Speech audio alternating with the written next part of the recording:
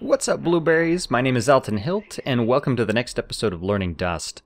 In today's episode, we're going to be playing with the Minmatar Starter Fit. If you want to check out the fit, be sure to look at episode 5 where I discuss fitting skills. You'll see the fit fully laid out there. But I'm going to skip that here. Now what I'm doing at this point is checking who's on each team.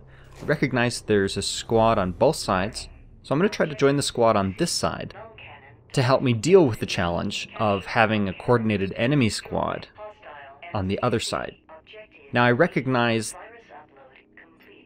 some of the names, so I know I'm going to be facing good gear, good teamwork, and I want to compensate for that by playing more team-oriented this match. Now these guys on my team are communicating with each other, but they speak French. I don't speak French, so I don't understand them. Now as it turns out, my Bluetooth was off, so the sound was routed through my capture card, so you might hear them in the background. Apologize if it's distracting. So you probably noticed in many of the other videos that I tend to play a lone wolf, and this is partially because most of the time I play a scout. I like the skirmishing role. I like hitting from the side where I'm least expected, but in this match I know I'm not going to be able to do that, so I'm trying to play with my teammates, but those blaster turrets are cutting me off there. They're both manned, I recognize that, so I'm going to take a long way around. Blaster turrets were recently tweaked and were given quite a bit of spread on the turrets you could mount to vehicles, but the installations weren't touched, so they still have laser pinpoint accuracy out to their effective range, and I just don't want to deal with that. So I'm going to come around here and try to join up with my squad mate as we push for Delta. Now the combat rifle is a very effective rifle. It's received a lot of nerfs recently to try to bring it in line, but I still think it's a great weapon. It's just not as overpowered as it was. Now what made it overpowered wasn't so much that the individual damage per shot was horrible, but because as a burst fire weapon, each pull of the trigger will result in 3 bullets downrange. And you could hold that trigger down for a very measured and metered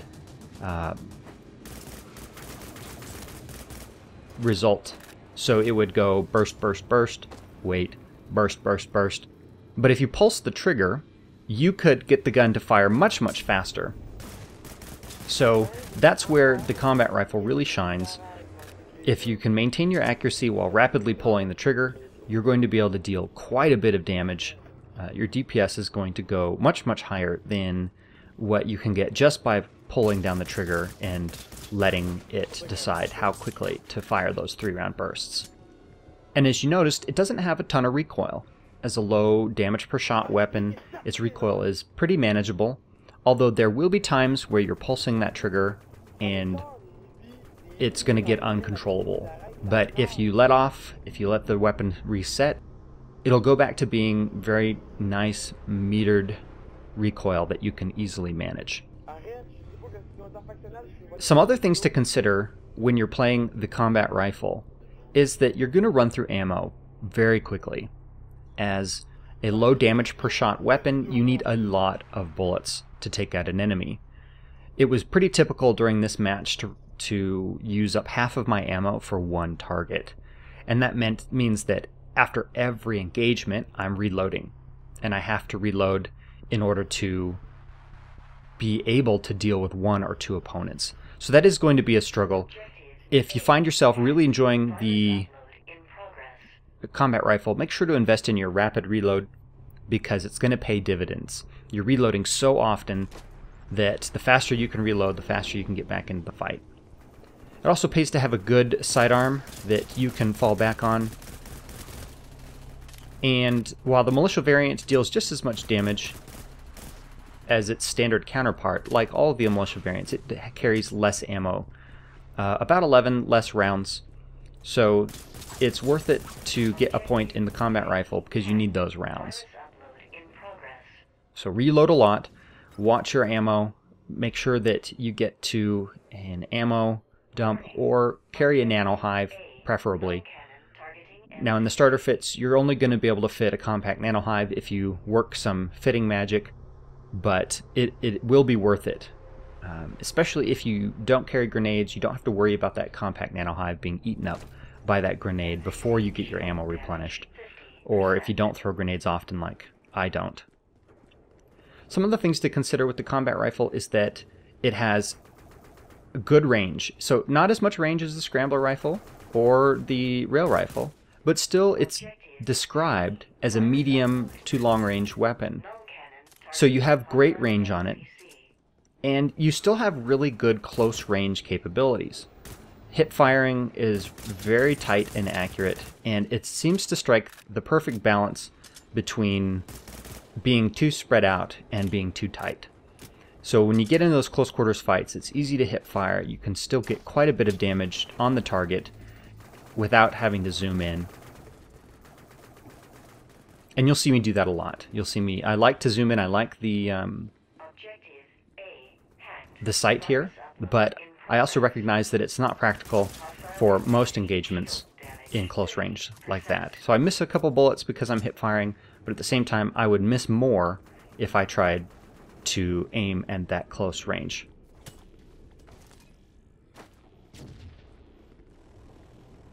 So let's talk about the medium frame, the militia medium frame.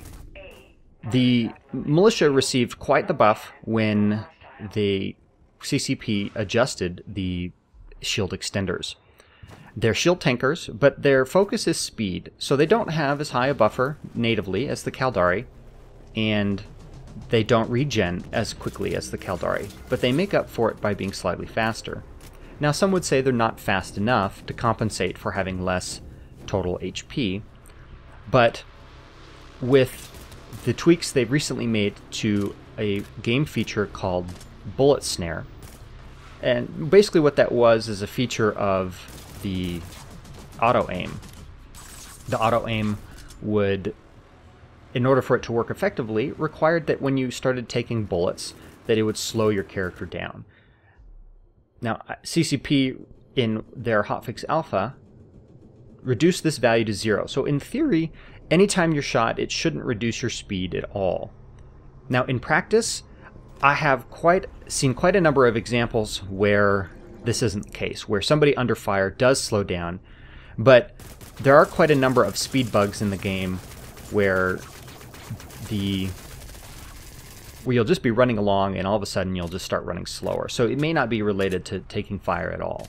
I have yet to test it extensively, but I can tell you that the bullet snare effect has been reduced quite significantly. It's much more likely now that as a speed suit, you'll be able to escape the fire of an enemy target when you come under, and you're going to need that as Minmatar. Their racial profile is very much hit and run, very much skirmish oriented. So you notice here I tried to play the lone wolf, and it didn't work out for me. The enemy is just coordinating too well, and it's very unlikely that I can take 2 targets, even playing with good tactics. So I'm going to try to hook back up with the squad and play with some support, and it's going to improve how I perform quite significantly.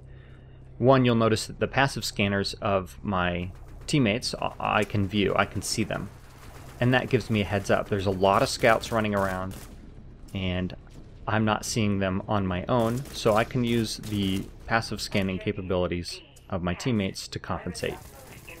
And the likelihood that I will be targeted by any one enemy is fairly low when you're running in a group.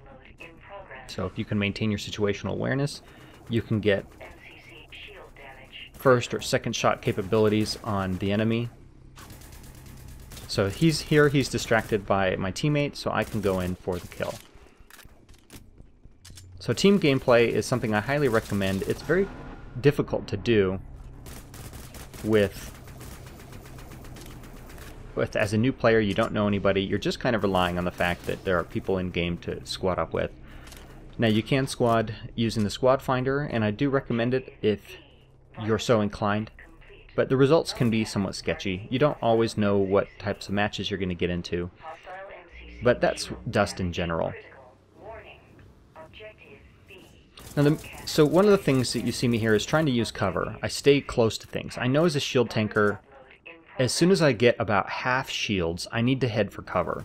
I don't have a ton of armor. I have more than I'm used to as a scout, but I still don't have a lot of armor to rely on. So I need to be very conscientious here about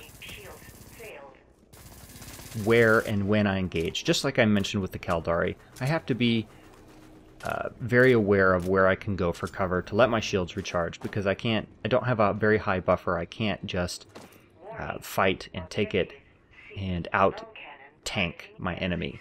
I have to play more strategically.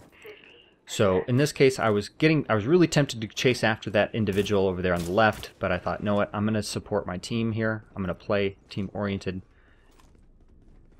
and it pays off. So I can see on their passives, we're sharing information, we're working. Now, ignoring this guy here is probably going to get me into trouble. But once again, I said, no, I'm going to stick with my teammate. I'm going to support him. And that guy notices me and comes back around. And I just find myself in a bad situation where I can't. He's a shotgunner. I'm going, oh crap, and I get stuck right there. So he's easily able to take me out. Now, one of the really nice things about the Minmatar is that with a higher base speed, they can strafe a little bit faster, and being a shield tanker, they don't have the movement penalties of an armor tanker, so I can jump higher, I can jump more frequently, I have more stamina at my disposal, I can run faster, and I recharge that stamina much more quickly. This pays off quite a bit in this match, where there are a number of shotgunning scouts. I can't see them until they start attacking me, but oftentimes they don't quite get a full hit because I'm strafing quite a bit, and then I'm able to jump, make it difficult for them to track me, and in some of the cases I even survive and take out the shotgunning scout. This is something that I wouldn't be able to do with an Amarr frame or a Galente frame. Now, the shotgun does increase damage to shields, so as a shield tanker I'm more vulnerable, but I also have more. See, right here is an example of where I try and fail because I hit the wall. But the first time you saw it, it worked. I had some movement, I jumped in the right direction, I was able to get some distance and some shots on the enemy.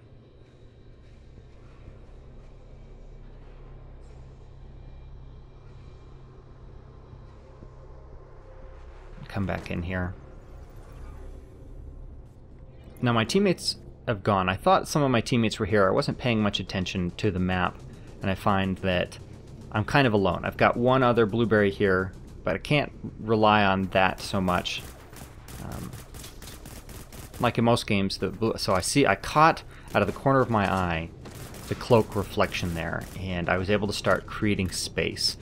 And that was in large part due to my base movement speed, and being a shield tanker, having the stamina to jump and to move quickly. So part of it is knowing your surroundings, catching a lucky break, moving in the right direction when you need to. Now, something I haven't explicitly stated is in Dust, it really pays to learn how to shoot and move at the same time. Very rarely will it benefit you to... So there was an example I just want to highlight real quick. It seemed like as soon as I started shooting him, his base movement speed slowed down. His animation was appearing to move faster than he was visually moving across my screen. Now that could be due to any number of factors, but I think that's where a lot of the complaints about the bullet trap not being eliminated are coming from, because there's still examples where visually it appears that the enemy has slowed down because of bullet fire, whether that's the case or not. Okay, so back to the point I was trying to make. One of the things that you'll need to do is learn to shoot and move at the same time. It's very difficult to master in Dust because the control scheme is, well, to be honest, it's bad. It's just a bad control scheme, and unfortunately, improving your gun game in Dust basically means getting good at a bad input system. Most games, you'll be able to adapt and adjust pretty quickly because they all follow a general standard of input and sensitivity. But in Dust, it's different. For whatever reason, they've chosen to go with a different input scheme, and it means that you won't be able to match exactly what you're used to or accustomed to. So that's quite the challenge, and if you move off to other games, you'll find that coming back to Dust is like you haven't played again, because you're having to get used to that different and worse input scheme. But part of what makes... so right here is where a teammate saves me, and I'm glad he did, because I might not have. I was in the middle of a reload, so the shotgunner chose a perfect time to attack me. Just didn't anticipate the heavy spawning in at that moment. The difference I've often noticed in the gun game between new and veteran players is that new players tend to stop and then try to aim, where veteran players have adapted and learned how to aim and shoot while still maintaining movement. So strafing movement, side to side, forward or backwards, jumping around. Mastering this technique is going to make a big difference in your ability to survive firefights and to move from the bottom of the kill board to the top. So here's an example of where I chose to stand still, but it was for a second, and as soon as I was done, I was moving again. So some games reward you for very tactical, slow gameplay. Dust isn't one of them. Dust rewards you for being on the move, being active and aware, looking around, not staying still. Now, as a plasma cannon player, I actually prefer when you stand still because it makes it easier for me to shoot you. But just increasing the base movement that you do, constantly moving side to side, even when you're scanning for targets, will make you less of a target for snipers, for shotgunners, for plasma cannoners. And it seems like such a simple thing to say, but because Dust's control scheme is so poor when compared to other games, the tendency for new players is to stop in order to decrease the variability in the input. I remember doing that myself. When I first got started, I was having to stop because it was difficult enough to try to control my aiming, much less trying to move and control that aiming at the same time. But as I got better, I found myself more capable, more able. So that was an example. I was out of ammo of my main. I'd switched to my sidearm, and then the shotgunner decloaked. So this was a tough match. By all standards, this should have been a very difficult match for me to do well in. But as you'll see here, I actually managed to do pretty well. And part of that was because I chose to try to play more team-oriented, to stick with my teammates more, and to not do the lone wolf. 25 kills, 8 deaths. So more deaths than in the others, but the kill-death ratio was still really good. I was very pleased with this match and how well it went, all things considered. So I hope you learned something. As always, my name is Alton Hilt, and I will see you in the sandbox.